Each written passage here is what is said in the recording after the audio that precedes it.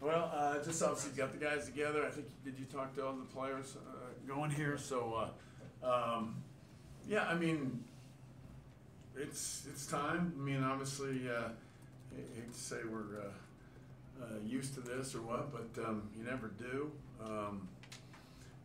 But excited for our players, and they've done remarkable. Again, and talking to the guys that have been here a couple of years and being the third year in a row, it says a lot. And Steve has some stats that very few schools have done what we've done, been to the tournament 3 times, win some games in the NCAA Tournament each year. So we need to win some this year. And Utah State, it's very familiar with the school and I'm very familiar with the coach. Coach Sprinkle, actually, I've been around a little bit, but he was a freshman at Montana State when I was coaching at Northern Arizona, and they won the league. So we go way back. I know his family, know him, and he could shoot. And so I'm guessing their team can shoot. Utah State. I know he brought a lot of his players with him from Montana State. So I do know a little bit more about him. We hung out, actually, I was recruiting in December, I guess, and we actually hung out in a gym watching a game a couple months ago. So I know the program, Coach. It's a long history, huge home court advantage there. Thankfully, we're not playing in Logan, Utah, and very familiar. I guess we played Friday. Don't know the time. We practiced today earlier. I guess I told you. Liked our energy, liked what we did. I think we addressed some stuff early as far as how well we defended in Kansas City. Obviously, we worked on some layups today. See if we can make some layups. But I was very proud of how we played. First of all, in the Oklahoma game, and then in that game with a rebound team by 15. That's good, and 30 offensive rebounds tells you how hard you play. Kids are always wanting to make. Nobody's trying to miss layups and open shots. So I was proud of our performance. And I think we're positioned well. Our defense got better though that week, which is what I really started when we met. When we got back here, is our defense is better. I've been talking about it, and somehow our offense kind of let us down in Kansas City. Transition offense, by far our worst numbers. So that's what I got. Excited for again, and it doesn't. I know we've done this. We're making this.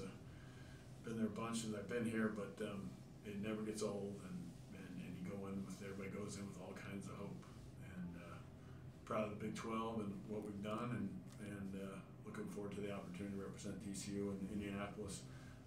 Looking forward to playing there. It's one place I haven't been.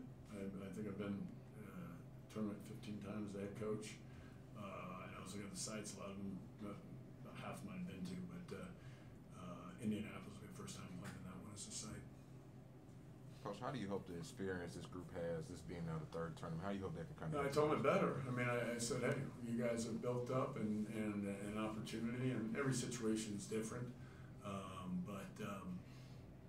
We won't be playing the last game of the night, I guess, this time, which I think we've done each time we've been in the last 2 years. But well, let me go watch Utah State. Let me see. I liked how we handled today. To be honest with you, it was a good day. Little slow start, but not really. And I liked how we did. We did a lot of offensive stuff, sets, plays. Eman didn't practice, but he was banged up in the last game. Obviously, we had a few guys with ankle injuries, so it's good. I'm glad it's Friday. We got work to do. Let me go watch Utah State. Let me go try to figure out what we're doing there. But we've got a lot of stuff in. We've seen a lot of different things.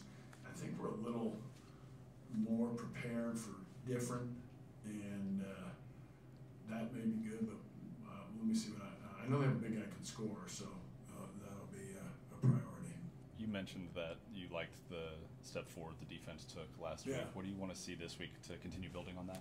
Make layups. I think I started with that one. That was the first thing. And you want guys that are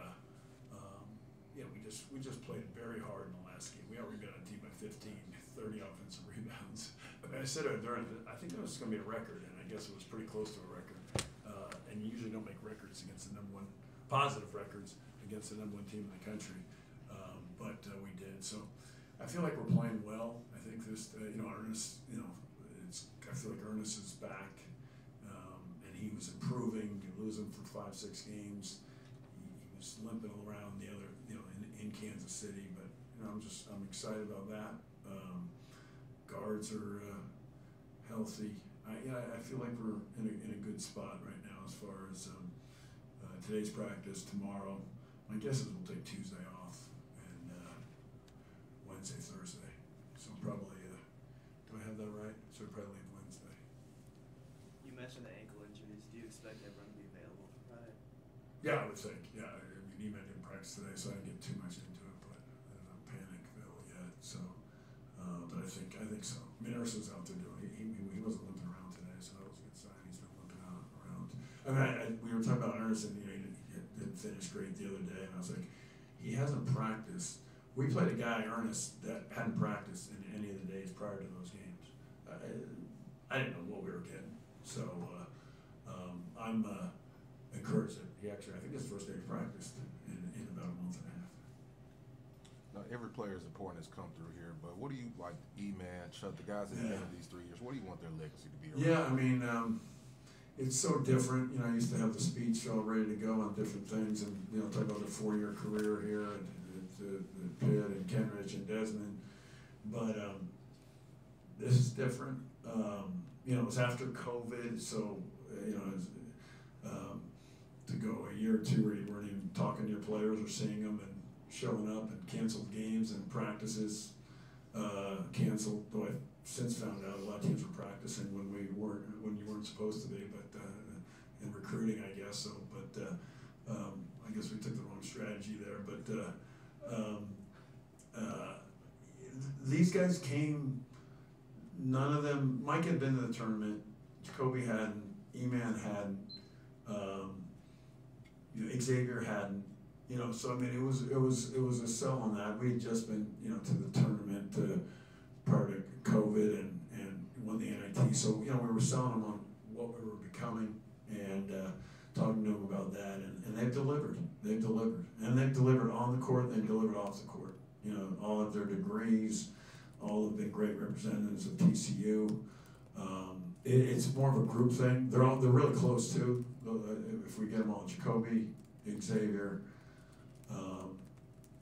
E-Man, Micah, those 4 guys I guess you group them together. But yeah, that's what kind of sticks out to me. They were close off the court, they're close on the court. They've come here and they've done what's never been done. It's good to be doing things that's never been done and people thought couldn't be done. But they've done it, and it's not like we're done here yet. We can do something more. 8 Big 12 teams made it into the tournament. You've talked about this conference all year, but what does that say about this? Yeah, I guess if I saw it right, I didn't see the whole thing, but 8. It's like I think we played the 3rd most quad 1 games in the country. I mean, but I don't know. I used to say that in the Big East. And then we went to the ACC, so guys are tired of hearing my story on the conference and selling the best conference. But the reality is, it's been accurate. I mean, we've gotten better. It's helped the conference get better, and we're seeing it because 8 teams are in the tournament now. So, hey, we're best basketball conference in the country. It's not even close. It's the case when they start taking shots at you. That's when you know, and that's how it's going to continue too. So, and when they start talking, like our strength schedule was 26, I think, when I saw it last night, and when they're talking about their strength schedule, that means you're winning. You're winning good because they start talking about your strength schedule. So all these things have been pretty predictable. I predicted, and you just said I told you so, but it's happening. You play the 3rd most Power 5s or quad 1s. Your strength schedule is 26, and then you're gonna write about the schedule. I'm like, okay, whatever. That's you gotta write something negative. And we don't have anybody getting arrested. We don't have anybody getting in trouble. So you gotta find something. So they go to the strength of schedule, which is 26 out of 362. So we're good. And great kids, graduating, doing the right things, representing TCU, fun. They'll be at class tomorrow. They'll be talking with people on campus. They'll be communicating with the students. You know, they won't be in online courses, and they'll be a part of campus tomorrow, and we'll prepare and get ready for Friday. What does it mean to you to be a part of this program at a time where they have set a record for most consecutive tournament appearances? It's what I plan to do. I mean, people told me I was crazy, but I thought as I've said before, if I can't do it, who's going to do it? You know, so I had the passion for the university, and I had the experience at different places in the country. I was prepared for a challenge, and I like challenges, and so. But I feel like we have way more to do, and I know it won't be easy. But I like being the underdog. I like challenges, always have been, and then I have the extra advantage of having a passion and a connection to the school. So I'm lucky in that regard.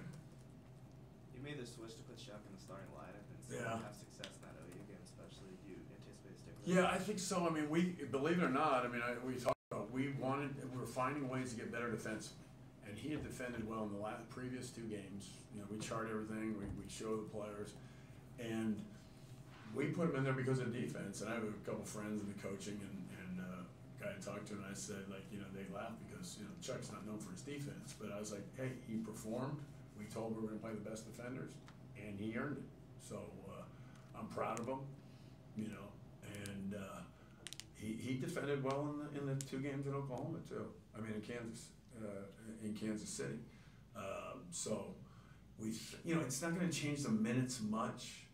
As I've told you guys about that, there's the starter, and it's always kind of that story. But I don't think it changes them much. I mean, Avery's not starting, but he's playing. He's going to play his 20 minutes, 25. Depending on some foul trouble and some things, but their minutes aren't going to change too much. But we think this makes us better, and we have to reward the defense because it's been a battle. I don't know what a battle. It's supposed to be.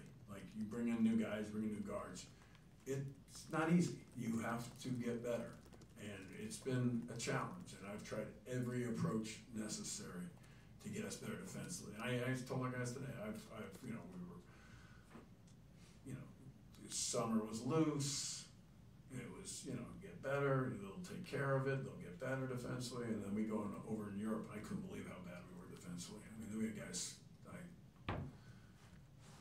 They weren't Division I players, and they were scoring on us. And so I was like, we got some work to do, and it's been a challenge. It's been a challenge, and it's been coaching, yelling, screaming.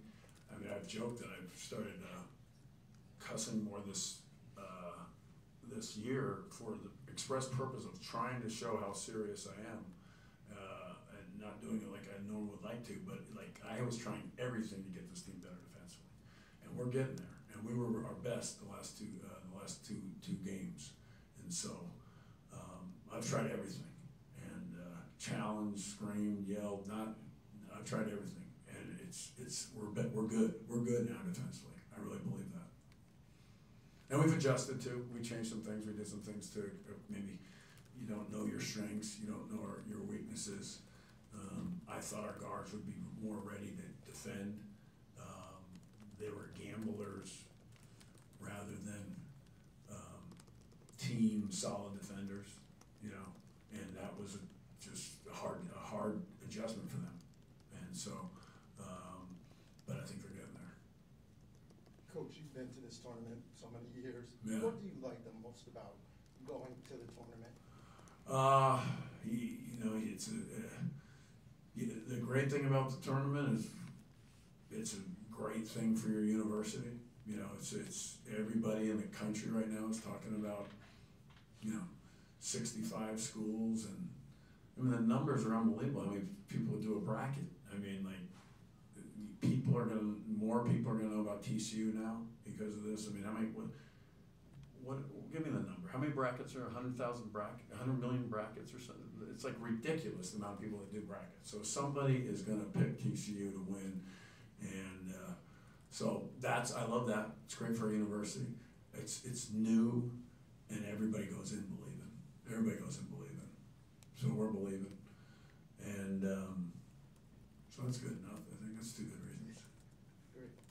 So yeah, we're excited, and you never get tired of it. I mean, Steve told me it's 15. I've been there 15 times as a head coach, a bunch as an assistant. I think you said it. How many guys have been 15 times? You told me. No, what was it? One of He put he was figuring out. So yeah, it doesn't get old. So I've been about as many as one of 9. 9 guys. You keep the same routine year after year? Yeah, kind of. You know, but one thing with the routine is the NCAA. You got to follow their routine. I mean, you'd be amazed how structured it is. Like you practice this time, you go for this. The media. I mean, everything's planned out for you. You have to change your routine to adjust to their routine. TV, you guys. I mean, it's the game almost becomes secondary as if you get the itinerary and the plans. I mean, Steve tells me everything I got to do. He kind of runs my life for the next 4 days. Steve, Yeah. I mean, takes the place of my wife. Anything else for Coach? All right. Thank you all for being here. After